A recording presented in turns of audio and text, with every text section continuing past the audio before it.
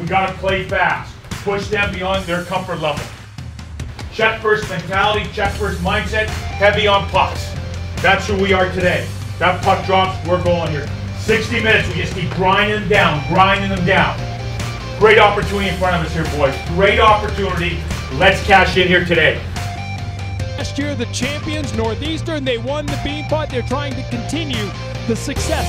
Squirted towards the net. They find it loose shot. They score. Right side. Here he comes. A second straight game in a 2-1 Northeastern victory. We are ready for hockey here at Matthews Arena. Shot. Score. Penalty shot. Jordan Harris. Oh, that's beautiful. But Northeastern goes to 3-0 on the season with a hard-fought 3-1 win. And it's been a long, long time since St. Cloud State has lost a game in this building. Big win for Northeastern. They stay unbeaten on the season. Walls, great stick handling, and he scores! Another beautiful goal for the Northeastern sophomore. Kesselring, Matt Philippe, Jeremy Bushler's first, and it is 7-3 Huskies. Hit the crossbar, tip, score! Weekend sweep. We run its momentum going into a trip to Ireland. In the left point to Shea, wants to go it alone. Shea with the shot, score! Up top shelf where you keep the good Irish whiskey. And that'll do it.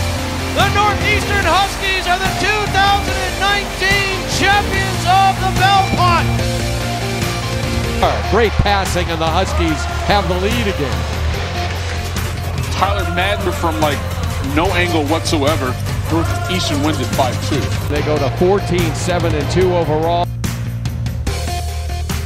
Van Riemsdyk buries him. Fantano makes the save and he holds on again. The Huskies are headed back to the championship game. What a period for the Huskies. They are barking in the doghouse tonight. Back champs for the Huskies.